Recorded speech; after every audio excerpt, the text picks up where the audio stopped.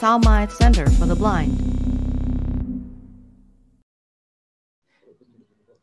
Thì chào mọi người, mình giới thiệu là mình là Nhật ở Đà Nẵng. Thì hôm nay mình sẽ đứng cái lớp dạy về REAPER, mà khóa này là khóa về audio. Thì chúng ta sẽ làm việc trong là như là trước làm việc với anh Phúc là trong 16 buổi. Những cái nội dung chính mà chúng ta sẽ học trong cái khóa này á, đó là chúng ta sẽ học về cách hướng dẫn cho các bạn cách tải các phiên bản của REAPER, như là các plugin của REAPER, cũng như là cách cài đặt và thu âm, quản lý track. Nói chung liên quan về audio thì chúng ta sẽ học về trong cái phần này. Thì buổi hôm nay đầu tiên là chúng ta sẽ học về cách tải cái phần mềm REAPER này ở đâu, hoặc là tải những cái plugin hỗ trợ nó ở đâu.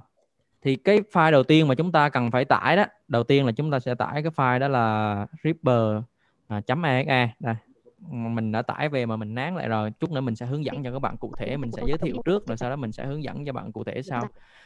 Đầu tiên là về cái REAPER là chúng ta sẽ tải cái phiên bản mới nhất của nó là 6.19 nè. Đối với máy 32 thì chúng ta sẽ tải 32, còn máy mà 64 bit thì chúng ta sẽ tải máy 64 bit. Tiếp theo là chúng ta sẽ tải cái thứ hai đó là x. Đây là một cái plugin mở rộng của REAPER mà chúng ta cần phải cài đặt để chúng ta sử dụng đầy đủ cái tính năng của nó. Và cái thứ ba là chúng ta cần phải tải đó là cái Osara. Đây là một cái dạng như là một cái mở rộng để nó tiếp cận tốt hơn với REAPER. Ở trong này thì người ta viết phím tắt, và những cái phần mềm này, những cái plugin này thì người ta cũng luôn thường xuyên cập nhật. Và cái thứ tư nữa đó là REAPER này á, thì trước đây á là mình cũng có cài mình dùng, nhưng mà mình nghĩ đó là chúng ta mà không cài cái REAPER này vẫn dùng bình thường. Và đặc biệt là những bạn mà sau này mà các bạn mà làm bên nhạc, mà làm tới bộ tiếng ảo á, như bây giờ mình đang dùng á, thì cái REAPER này á thì mình cũng không cần cài. Tại vì khi mình mua cái REAP nó rồi á, thì cái REAPER này khi mà cài với REAP đó thì nó sẽ bị xung đột, và nên chúng ta cũng không cần phải cài cái REAPER này. Nên mình nghĩ các bạn chỉ cần cài 3 cái trên là được rồi. Đó là đầu tiên là REAPER, thứ hai REAPER là một cái phần mềm file cài đặt chính, thứ hai là cái phần plugin mở rộng đó là x, và cái thứ ba đó là cái hỗ trợ đó là Osara là được rồi. Chúng ta phải cài Osara thì người mù chúng ta mới dùng được. Rồi, đầu tiên thì mình sẽ hướng dẫn cho mọi người là tải cái file cài đặt của REAPER. Windows D. Mình sẽ dùng trình duyệt là G, Google Chrome, Enter. Fan D question mark. Alt D. Sau đó là mình sẽ search trên cái thanh tìm kiếm luôn. Ở đây là mặc định Google Chrome thì nó là mặc định của Google rồi, nên mình sẽ search thanh tìm kiếm là REAPER, cách ra download. REAPER mọi người viết là REAPER, cách ra download. Mọi người lưu ý là mọi người sẽ để mình thực hành trước, sau đó mình sẽ để cho các bạn thời gian các bạn thực hành. Mình nhắc lại cái chữ REAPER là REA phê phở, chữ A chữ R. Enter. Google.com REAPER download. 5 Vietnamese input mode on. REAPER. Rồi, ok. Sau đó chúng ta ấn Ctrl Home về đầu và chúng ta ấn chữ H. Đây là một kết quả mọi người nè. Minh Dung quả ra em. Mọi ấn chữ H thêm lần nữa. Download. REAPER. Heading. Chúng ta sẽ Heading level 3 link download dash REAPER. Link www.reaper.fm single right. Heading level. Chúng ta sẽ đứng ngay cái kết quả đầu tiên luôn. REAPER Heading download level 3 link download dash REAPER. Link nằm trong cái trang đó là www.fm space F chữ F tiếng Anh chữ M. Heading level 3 link download dash. Sau chúng ta enter vào đây. Enter. REAPER vertical bar download dash Google Chrome. REAPER as experiment. Rồi, chúng ta ấn Ctrl Home về đầu trong web. REAPER vertical bar. Ở trong cái file cài đặt REAPER này thì nó có hai phiên bản. Một phiên bản ở đây là trên trang này nó có 3 cái luôn chứ không phải hai cái là dành cho Windows và một cái dành cho Mac OS. Thì chúng ta chỉ quan tâm tới Windows thì nó có hai bản, là một bản dành cho 32 bit và một bản dành cho 64 bit. Đây mình download blank. Mình ấn Ctrl Home về đầu, sau đó mình ấn chữ N một cái. Download blank. Download REAPER no register blank. Chúng ta mũi tên xuống. Like a blank. REAPER blank. REAPER link blank. Link one blank. REAPER supports Mac blank. Windows 64 dash bit. Đây là chúng ta mũi tên xuống tới chỗ mà Windows 64 này. Windows 64 dash bit. Đó. REAPER v6.19 dash 13 MB. Phiên bản mới nhất của nó là 6.19 nè. Đó. Windows XP/Vista/link graphic download. Chúng ta muốn download cho cái bản 64 này á, thì chúng ta mũi tên xuống tới cái chỗ download. Link graphic download. Và còn bản 32 Also available link Windows 32 Mac OS Mac link Windows 32-bit-12 MB. Rồi, nếu chúng ta muốn download một cái bản 32 thì chúng ta enter vào cái chỗ Windows 32 này. Thì máy mình thì hiện tại bây giờ dùng cái Win là Win 64 nên mình sẽ tải cái bản 64 về. Also available link graphic download. Enter vào ngay chỗ download này. Enter. Link graphic download. Reaper vertical bar download dash Google Chrome. Reaper vertical bar download. Windows X link graphic download. Windows D.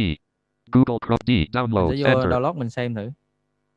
Downloads items VLs Reaper 619 _x64-install.x. Nó đã tải được cái bản 64 về rồi nè. Reaper 600 Reaper 6.19.exe này, nhưng mà còn Alt nếu mà tab. bạn nào mà Reaper dùng bản 32 á, thì chúng ta F5 sẽ enter vào Reaper link graphic sẽ Reaper demo link y blank Reaper blank window Reaper V6 Windows link graphic also available link Windows XP/Vista/link also link Windows 32-bit chúng ta sẽ enter vô chỗ Windows 32 này luôn. Enter. With alert hang T question mark issue question mark NG11 8MB Reaper 6 alert T question. Rồi, sau khi mà chúng ta tải xong rồi thì mình sẽ đóng cái trang web này lại. Reaper vert Alt F4 downloads file tab escape items view. Thường thì cái file nó sẽ nằm trong download. VLC Reaper 619 _install.x. Today left Reaper 6. This piece blank. X video download enter. Items view Reaper 619-install.x. Cái file mà 32 á, thì nó sẽ là Reaper 6.19.exe, nó sẽ không có cái đuôi đằng sau.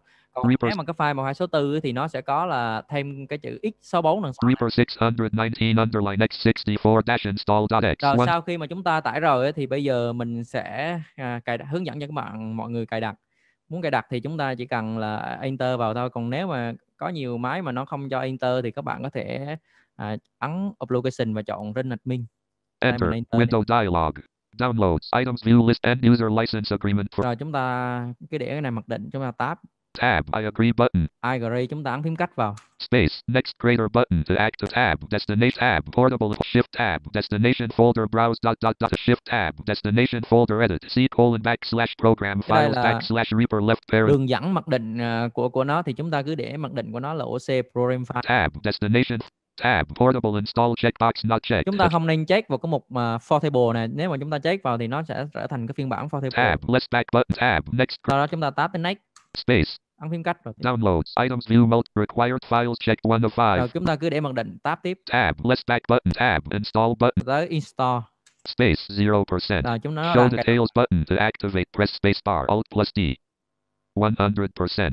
Close button to act. Close nó button. hiện sau khi mà nó cài đặt 100% rồi thì nó sẽ hiện nút cloud, thì chúng ta cứ ấn phím cách vào. Space Reaper V6.19 left parent x64 right parent setup dialog. Reaper installed. Run now. Yes button. Rồi ở đây thì nó hỏi là có chạy Reaper hay không, thì chúng ta chưa cài xong thì chúng ta không nên cho nó chạy lên, thì chúng ta tab một cái chọn no, hỏi giấy no thì chúng ta chọn no. Tab no button to space. Downloads items. Rồi như vậy là chúng ta đã hoàn thành xong cái bước đầu tiên, đó là chúng ta tải cái file cài đặt Reaper và sau đó là cài đặt. Và bây giờ chúng ta sẽ đi phần tiếp theo. Download. Chúng ta sẽ tải đó là Alt cái F4. phần đó là xvx, đây một cái plugin mở rộng của Reaper, thì Windows D. mình Downloads. cũng lên Google Home. mình search. Alt G. Google Chrome. Enter. Fan D question Alt D. Chúng ta sẽ gõ đó là cái từ này là từ extension gì đó, mình không nhớ được cái từ tiếng Anh, nhưng mà chỉ cần gõ SWS. cách ra download là được. D O W L O A D. Enter. Fan D question mark SWS download dash team V question. Chúng ta ấn Control Home về đầu, ấn chữ H. LNCAKK quest SWS/SM extension heading level. Ngay cái quả đầu tiên luôn.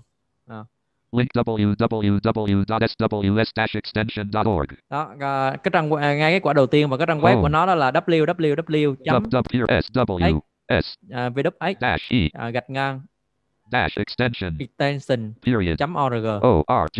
chúng ta enter vào ngay cái quả đầu tiên. Enter. SWS/SNM extension-Google Chrome for Reaper 32-bit. Rồi sau đó chúng ta ấn Control Home về đầu. SWS. Và chúng ta sẽ ấn chữ H cho tới chữ Reaper download the SWS extension. download. Ở đây thì sau khi mà ấn chữ H tới download rồi thì chúng ta kéo mũi tên xuống thì chúng ta sẽ nghe cái thông tin của những cái phiên bản mà cái phiên bản của AWS này. Heading level 2. Heading level 2 latest stable version v2.10.0 number 1 February 6. Cái AWS này thì nó rất ít, thường nó dường như là từ khi mà mình dùng tới giờ thì nó chưa cập nhật lại. Cái này là nó hồi năm 2019 nè. Còn cái Reaper với cái Osara thì nó rất là thường xuyên nó cập nhật. Sau đó mọi người heading level 2 link what's new. Heading level 2 link Reaper v5.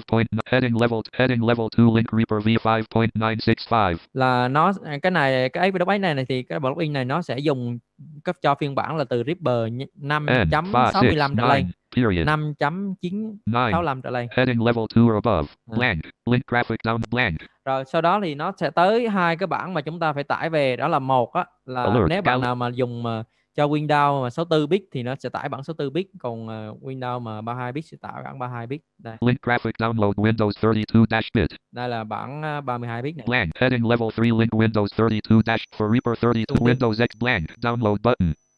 Link graphic download Windows 64-bit. Đây là bản 64 bit, thì ở đây thì mình đang dùng 64 bit thì mình sẽ tải số bản 64 bit về. Enter. Alert. Hang T question mark I shoe question mark NG 1.388 KB SWS V2.10.0. Alert. T question mark I shoe question mark NG zom. Rồi, mình tải xong cái bản 64 bit rồi thì mình sẽ tải luôn cái bản 32 luôn để cho nhiều người mà nếu mà dùng máy tính 32 link graphic download Win F5. Download SW escape link graphic download but link graphic download Windows 60 down blank wind for heading blank link graphic download Windows 32-bit. Mình sẽ enter vào cái chỗ mà download Windows 32. Link graphic download enter. Alert hang T question mark I shoe question alert T question mark I shoe question mark NG zom colon SW. Rồi sau khi tải nó đã tải xong thì sau khi mà chúng ta tải xong thì mình sẽ đóng lại và mình sẽ vào D downloads enter. File Explorer items view SWS-v2.10.0.1-install.x. Nó cũng tương tự như Reaper này. Cái bản mà bản 32 thì nó sẽ là AWS, sau đó phiên bản là v2.1.0 gì đó. Còn cái bản mà 64 thì nó có x64 sao nữa. SWS-v2.10.0.x64-install.x. Rồi thì máy mình đang dùng bản 64 thì mình sẽ enter vào, mình sẽ cài cái bản 64 này. Enter. Window dialog. Downloads. Items view list box license agreement for the SW tab. I agree button to active. Đầu tiên thì chúng ta cứ điểm chúng ta cứ tab chọn I agree. Base. Next greater button tab. Destination folder browse ... button. Chọn để chúng ta cũng điểm đường dẫn mặc định. Tab. Less back but tab. Next greater space install button to activate. Press space bar. Alt plus I. Preview. Chúng ta cũng để mặc định là chúng ta sẽ tab tới install luôn. Tab. Install button. Space 0%. Show details button to activate. Press space bar. Alt plus D 100%. Close button to activate. Press close button. Sau đó nó hiện cloud thì chúng ta cứ cloud. Space. Downloads. Items view multi SWS. Rồi như vậy là mình đã hướng dẫn xong cho các bạn mọi người là tải cái plugin AWS này. Google. Bây giờ sẽ tải cái tiếp theo đó là về cái Osara. Enter. Cũng vào Google luôn. About colon blank th fan d quest alt d. Rồi chữ Osara chúng ta sẽ viết đó là chữ O, chữ O. O. Sau đó chữ X, S. chữ A, chữ R, chữ A. Space. Cắt ra đâu đó. O A D. Fan d question mark ch. Vatim kai question mark m edit. Rồi. Enter. Google.com Asara download dash. Escape. Asara. Cũng control home về đầu sau đó. Lien ca copy quest opera 4 star hot quest Asara development snapshots heading level 3 link visited. Link asara.reaperaccessibility.com single right home. Cái trang web của nó là osara.reaper Reaperaccessibility. reaperaccessibility.com. Space. Mình sẽ enter vào cái kết quả đầu tiên. Enter. Đây. Asara development snapshots dash Google. Asara escape. Bây giờ chúng ta cũng ấn control home về đầu. Cái này thì nó có một phiên bản chung cho cả 64 với 32 chứ nó không có riêng. Thì chúng ta ấn chữ H. Asara development blank this blank blank if you link and the blank support link blank list of two bullet link download Asara 2021. Chúng ta mũi tên xuống cho nó tới chỗ bullet link download Asara 2021.1. Đây là Osara phiên bản 2021 này. Bullet link download Asara 2021.13-434 E22,433. Muốn download thì chúng ta chỉ cần enter vào đây, hình như là di chuyển nhanh nhấn Asara. Control Home về đầu nhấn chữ U là nó di chuyển nhanh tới đó. Link open a new issue. Link open. Link Reapers without bullet link download Asara 2. Chúng ta muốn di chuyển nhanh tới cái chỗ download á thì chúng ta ấn Control Home về đầu sau ấn chữ U 3 lần. Link bullet link download Asara 2021.13. Muốn tải về thì chúng ta chỉ cần enter vào đây. Enter. Alert and key question mark issue question mark NG 635 KB Asara alert dot T. Rồi sau khi vậy là máy mình đã tải xong thì mình đóng cái cửa sổ web trang web lại. Alt F4 menu stop escape. Windows D leaving Google Chrome D download. Sau đó mình vào download. Enter. Download items SW Asara. Mình nhấn chữ O tại vì cái Asara là mình đặt đầu là chữ O. Oh. Asara underline 2000. Thì bây giờ mình cũng cài đặt cái này cũng rất là dễ, thì chúng ta chỉ cần enter. Enter. Windows dialog. Windows protected your PC.